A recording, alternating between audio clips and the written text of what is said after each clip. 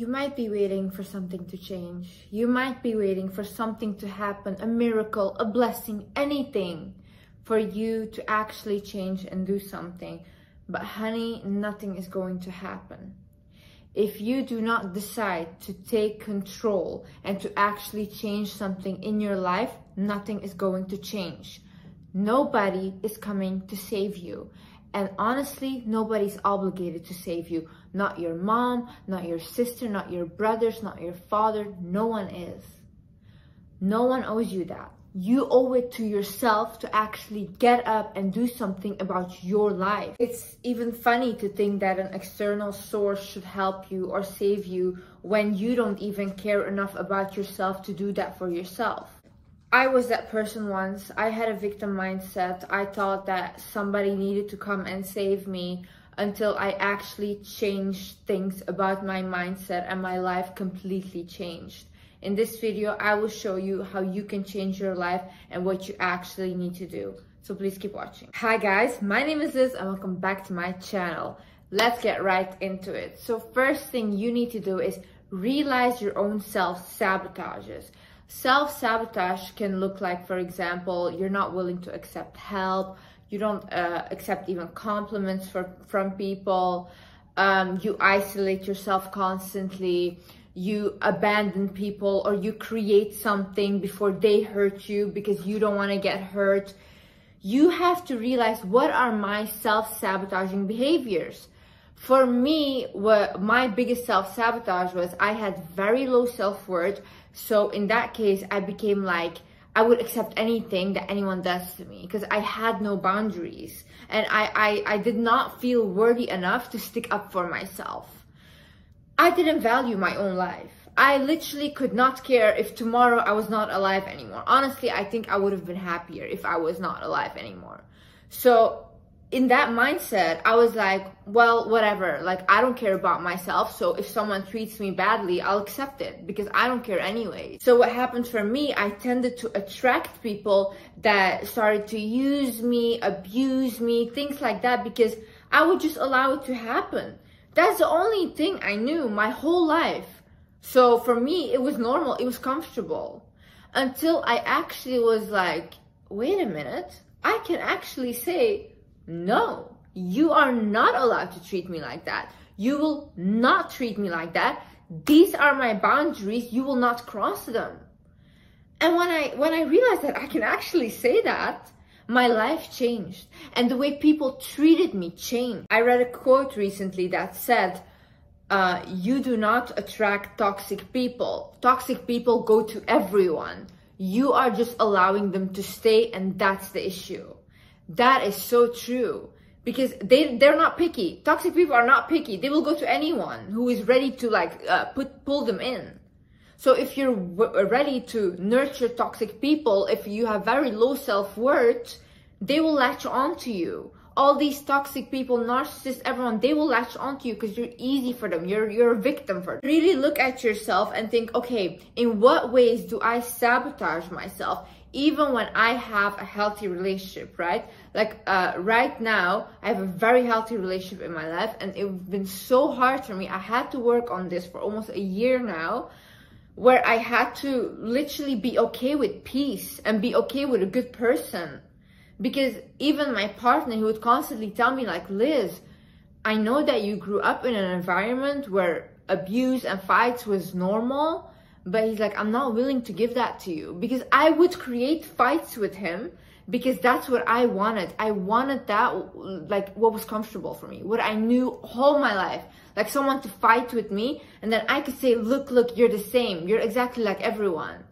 But he was not willing to give that to me. He's like a very calm and stable person, doesn't fight with me. It's always very respectful. So then I was like, whoa, this is really hard for me to accept someone that does not hurt me. But then I could really look at myself and I could realize, whoa, I am sabotaging myself so much because somebody is willing to give me love, respect, and I am like, no, hurt me in some way, you know? So I really had to work on that. And now that I did work on it, I can, with all my relationships, my friendships, anyone that I meet, anyone, I can be like, hey, listen, these are my boundaries, do not cross me. Another thing, what I realized when I got out of my abusive household was, what you have been taught is not a fact. What you have been taught your whole life is just what your parents have been taught by their parents, and they have been taught by their parents, and it goes a whole long way. But those are not facts. Those are their beliefs with their lives that they have lived and learned from the people that have lived the same way. But it's not bad or wrong for you to choose a different direction, because what they told you that is right is what was right for them. But, you know, generations change. The world changes. Nothing stays the same. And we have to evolve as well. We cannot stay with a generational mindset from so many years ago and take it into this world and just have that same mindset. Because you will not be able to thrive, because other people have evolved. They are already going further and further with their mindset, and you will be stuck in a mindset that's maybe from the 1800s, 1900s, like it's an old mindset. So realize that as well. What you have been taught is not a fact. So when I realized, okay, the people around me are also people. My parents are people. These are also flawed human beings, the same as me, who went through life, through trauma, learning stuff, and they're still learning till this day. Even my mom, like, she completely changed my mindset when I changed my mindset, and now even I can teach her things. I'm like, Mom, don't you think this is this way? And our communication became so much better and so much more open-minded, because she's willing actually to learn and to listen. Oh, okay, so nothing is a fact. Everyone is speaking from their experience. I am also speaking from my experience. Even the advice I give, it will not be the same for everyone in your life, because you guys did not live my life and you cannot apply it the same way. But take what resonates and that can actually help you and apply it how it works in your life. So start to look at people and think, okay, what they are telling me is what they think and they believe is fact based on their reality. But I do not have to take that fact for myself. I can also look at that thing that they're saying from my point of view, from my reality, and have an opinion about it. Realize that you create your own reality. I was so astonished when I found out that my life is not set. It doesn't have to be this way. When I realized that I could actually change things about my life, and I could control what happens or who I choose as a partner, or whatever I decide to do in my life, I could choose. I had decisions. I was shocked, because my whole life I was told, no, it's this way and you will follow this way. But when I actually stepped out of that mindset and I was like, it doesn't have to be this way. I do not have to suffer this way. I do not have to go through what my parents go through. I could do things differently. That's when life started to open up for me. That's when I became so successful, because I started to actually trust my own judgment.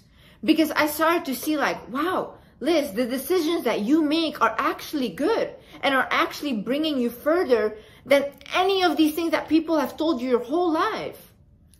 So that way I started to trust myself more. I became confident in my abilities, in my own decisions, and I started to realize, it doesn't have to be this way.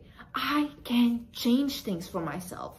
It doesn't matter where I come from. It doesn't matter how hard my life was. I can change it around and I can make it amazing. Another thing is practice self-control. See, I used to have no self-control at all, and this would show up in my emotions. I was a very aggressive person. Like, when I was younger, I would yell all the time, everything, because obviously it's my environment. That's the only thing I saw, yelling, aggressive. I thought, like, that's the way I should get my point across. So in my home, like, I would yell to my siblings. I would be very aggressive. As well, I could not control myself around food. So I started to get a binge eating disorder, bulimia, like, really, it got so bad, right? When I started to practice self-control, And I was actually like, no, you know what? I am not gonna get aggressive. I am not gonna let my emotions get control of me, because I control my body. I am not gonna eat all this food that I cannot handle in my stomach, and my stomach is about to explode, because I control what I put in my body. I am not gonna listen to things negatively on the news, or things that drain me or make me feel even more stupid. No, I will control myself, and I will actually decide to listen to something that will educate me, because I have control over my mind. I have control over the things that I watch. I have control over the things that I eat.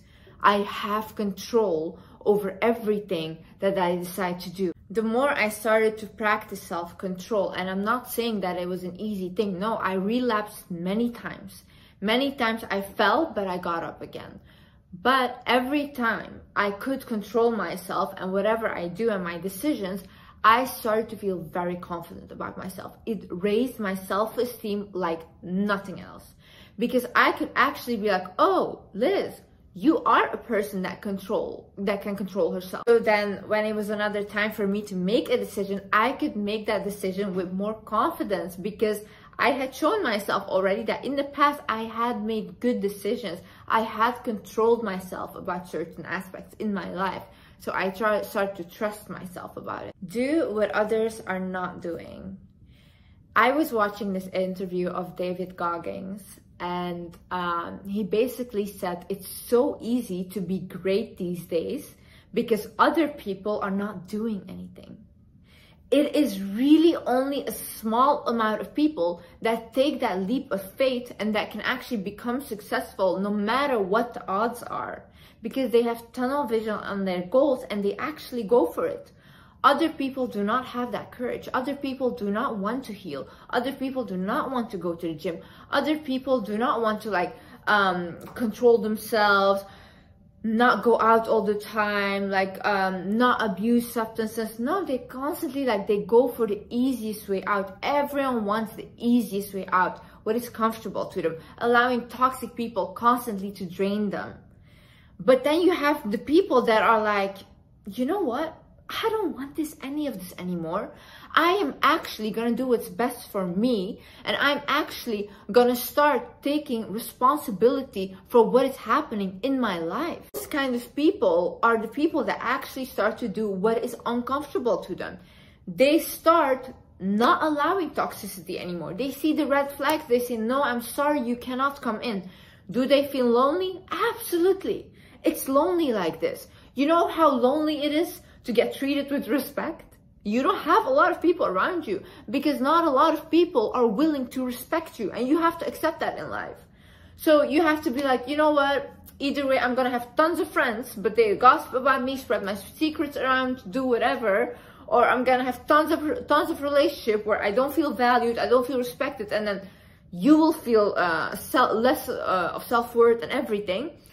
Or you step back and saying, you know what? No. I know I'm gonna be lonely. It's okay. It's only for a while. But at least the people that will be in my life will be quality people. It's easy to choose, oh no, I'm just gonna do what was done to me. I was abused, I will abuse. I will do the same thing. I will live in a victim mindset. That's so easy. It's very, very hard to take yourself out of situation, look back at it and say, you know what? I need therapy. I need to fix myself. I need to journal, because there are aspects about myself that because of what happened to me, I became this person. I am not my trauma. You are not your trauma. But it did shift you in a way. And when you can take accountability for your own toxic traits and say, hey, you know what? I am willing to work on this because I will not hurt people in the same way I was hurt. That's courageous. But when they say practice outworks talent when talent is not working, that's so true. That is so true. The people that want something bad enough and keep working and keep striving towards it, they actually become successful. When talent is lazy, your talent doesn't mean anything. You do not need to prove yourself. I grew up in an environment I constantly needed to prove myself to my parents, constantly. I constantly needed to reinforce that I was a good child. I was doing great. I was not lying constantly again and again. So when I grew up, I did that. The same with my friends. I did, even when I started off on social media, with my people that were criticizing me, I would argue with them, prove that I was right. But I realized I don't need to prove anything to anyone. I know in myself that what I'm doing is a good thing. I know that I'm helping millions of people. And I know what I'm doing comes from my heart, and I truly have good intention. That's it. That is good enough. I don't need to prove anyone anything. Oh, this is what I meant, whatever. No. Anyone that wants to hear me correctly will hear me correctly. Anyone that is here to hear me, but then to later hate on me and say that what I'm saying is wrong or whatever, I cannot change their mindset. So I don't need to prove myself. They're not willing to hear me, these people. So I'm not willing to talk to them. Very draining to constantly prove yourself. It's very draining to explain to people why you think this is a good thing. No, you don't have to explain yourself, not to your parents, not to anyone. If what you're doing is actually a good thing, then actually just shut up about it and do it. And let your actions speak for you. But don't constantly talk about it, and then if you don't have actions, no one will take you serious. No one will. No one will believe that you can actually do it. Show them the results. Do not talk about it. Show them how great you are. Realize when people are disrespecting and manipulating you. I never realized this. Like, I never used to realize when someone was being disrespectful or bullying me or promising me stuff but never delivering, which is manipulation. So I always thought like, oh, this is just normal. People are just like that, because that's how I grew up. But when I came out of that, and now I look back, now I can firmly see when disrespect is happening. When I can be like, oh, that was not nice. No, you crossed me here. I can actually see that. Start to realize when you said to someone, hey, listen, I do not appreciate it when you treat me like this, and they constantly keep treating you like that, this person is disrespecting you and your boundaries. When somebody tells you, oh, you will get this from me, I'll promise you this and all these things, but they never deliver, this person is manipulating you. You get hurt by a situation and you tell them, hey, listen, what you did really hurt me, and they're telling, oh no, you're being sensitive, you're being dramatic, whatever. This person is gaslighting you. Start realizing this is not normal behavior. There is no respect here. You're the one that's being disrespected.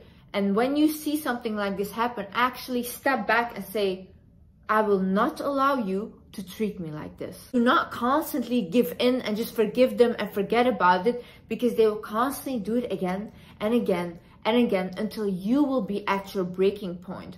No, unless you see changed behavior and actually them putting so much effort into changing, you can say, okay, I will allow you back into my life. Start to realize that it is sometimes better to be lonely. I was really like a couple months ago at a point where I was like, I feel so lonely, even though I do have a relationship. It's not good enough, you know. I want friends. My family, none of them live where I live. So I felt really lonely. So then I was like, I want to make friends. And being in my position, I have many times had people that just, when they meet me, they want something from me, which is also, again, it's not nice. It's not a nice feeling, and I am not anymore in the position where I will allow someone to use me. Because I am firm on my boundaries, I became lonely. And I remember I was asking God, like, God, please, like, I'm so lonely. I just want friends. I literally even cried about it. Then I went back to my hometown to visit my family and stuff. And then I saw a friend that I hadn't seen in a while. And she told me all these things about the friend she just made and all these things. And then the things that this girl did to her and stuff.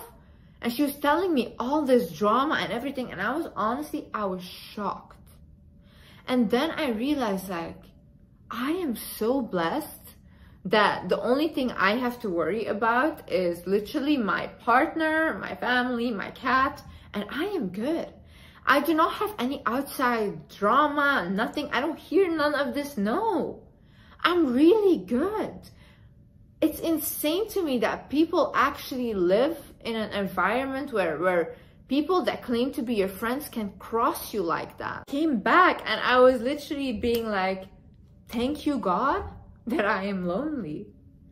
Because it's so much better to be lonely than to be surrounded by people that do not have the best interest for you. Choose discipline over motivation. Motivation means nothing to me. Motivation can maybe 1 day, 2 days, 1 week maybe, you know, it will linger around. Then you have to rewatch the motivation again because you need it again, you know. It means nothing. Discipline. That's how people become successful. Discipline. You do the things because you're like, you know what, this is my goal, I have to do it. Do you guys think that I actually want to go to the gym all the time? No, not at all. Do you guys think I want to do yoga? No, not at all. Do you guys think that I want to read books all the time? Not at all. Even like I'm starting to learn a new language now. You think I want to do that? No, not at all. I don't want to do any of that. But see, I can choose to not do it and be a loser. Or I can actually be like, no, you know what? I'm a winner and I'm going to do things even though I don't feel like it. So for me, I do things without thinking about it. I just go to yoga. I just go to the gym. I just read my book. Even if it's 1 chapter, I just read it. Or sometimes I just look at a page. I'm just looking at it. But at least I open the book. I just do things without thinking about it. And that's how, little by little, I become more successful every single day. Surround yourself with winners. By this, I do not mean surround yourself with only successful people that have money, whatever. No. You know what winners are? It's people with a winner mentality. People that can actually say, hey, you know what? Maybe today I am not there, but I am going to get there. People that actually uplift you. People that actually are like, you know what, Liz, let's go. Like, let's do this. That is a winner mentality. People that don't crumble by one single thing that happens and they're like, oh no, I'm done. I'm never going to do it again. No. Winners are people that are, you know what? I had a bad day today. Tomorrow is a new day. We'll do it again. Maybe the day after will be a bad day again. After that, I will do it again. Those are winners. Surround yourself with people with that mentality. I tend to attract people in my life, especially in my friendships, that need help, that need someone to rescue them. So I am always willing to give that. I'm always willing to give out help, advice, everything. But you know what happens at the end of the day? I am not evolving. I really start to surround myself with people with the same mentality as me, that are like, yeah, Liz, let's go. We're going to get this. We're going to get this. And that way, I feel more confident and I feel like, oh yeah, what I'm thinking is normal because they think like that as well. And together we can flourish.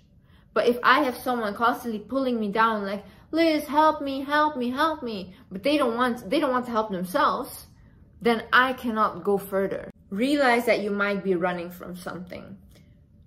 I find it very suspicious when people, like every single night they go out, they go drinking, they go to the clubs, they constantly like go like watch reality shows, they like even overeating, right, and indulging in food, what I used to do. You're running from something. Something is there that you're not willing to deal with. You see, you know when I really overcame my binge eating disorder and my eating disorders? When I started to heal my trauma. I am telling you, nothing helped me more than me working on my traumas. Because once I worked on my traumas, I did not feel the need anymore to stuff myself with food. Because I could actually sit and be comfortable with my emotions. It was a complete shift. And now even I look back today and I think, how could I ever treat myself like that? How did I ever treat my body like that? But it was because I was running from something. I was not willing to deal with those emotions. I would rather stuff them down to the point where I cannot breathe than just look at them and say like, no, you know what, Liz? It's gonna be hard, but you're gonna deal with them. So really realize, look at yourself and think, am I running from something? Am I running from myself?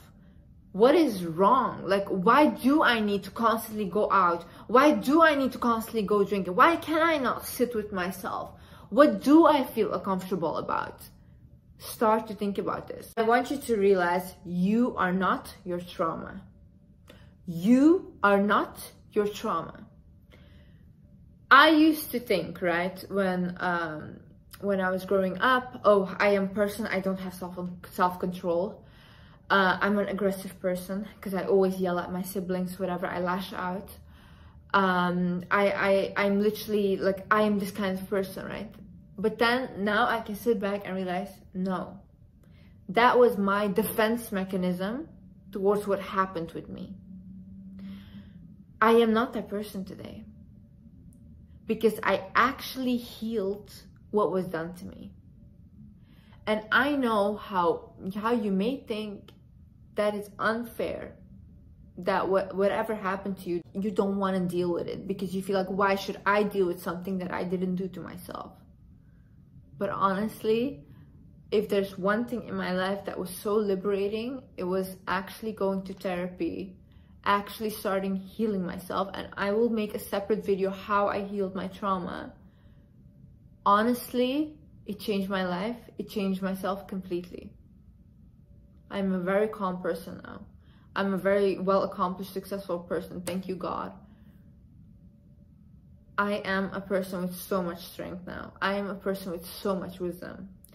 Even like in the interview that I was watching from David Goggins, that abused children have advantaged over non-abused children because from a young age, they have been taught to get tough. You know, they are learning lessons from a young age. So we think differently as well. We see the world in a different manner, but we can thrive hard as well.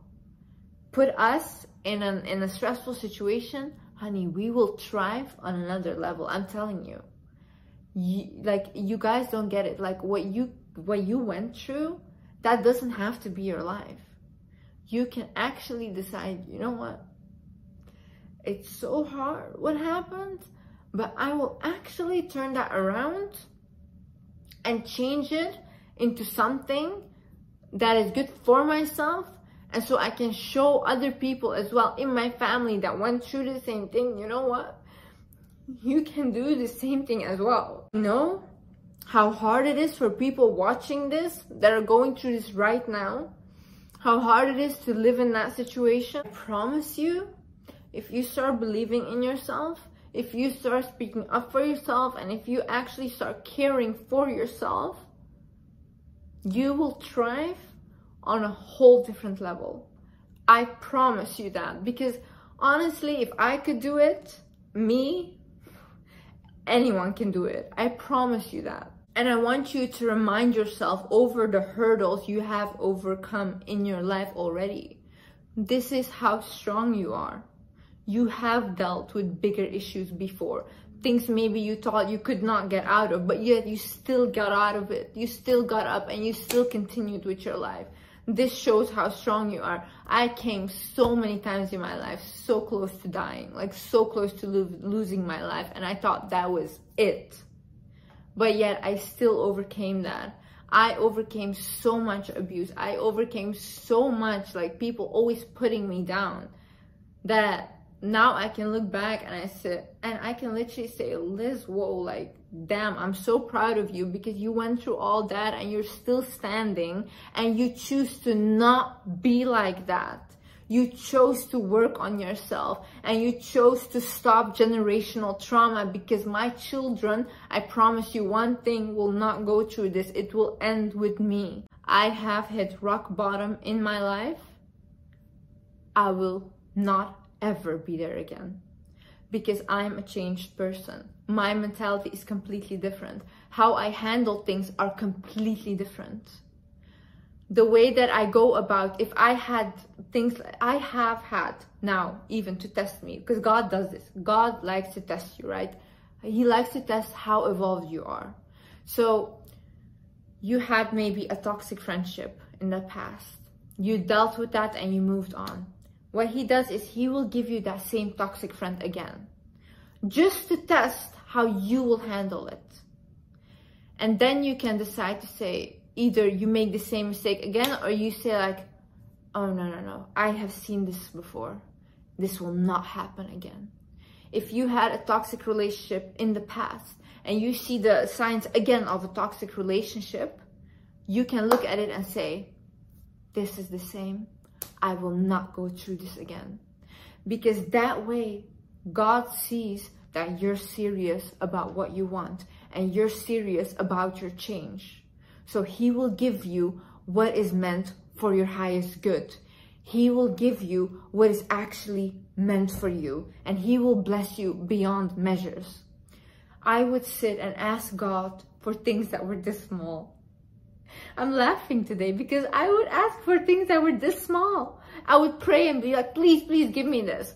And He would never do it. He would never give me those things. And then I got so angry and upset. But the way He blessed me, and I'm telling you, I had to go through so much pain first in order to get blessed. Because I had to get tested first. I would not be able to have this knowledge today if I did not go through what I went through. So you did not waste those years. Those years are meant to make you a warrior. You will come out of this so strong. Thank you so much for watching this video, guys. I hope you guys, everyone that's watching this, gets blessed beyond measure. I hope you get everything your heart desires in this world. And I just know that, you know what, if you set your mind to it, you can accomplish anything. Thank you so much for watching. I love you guys so much. Bye-bye.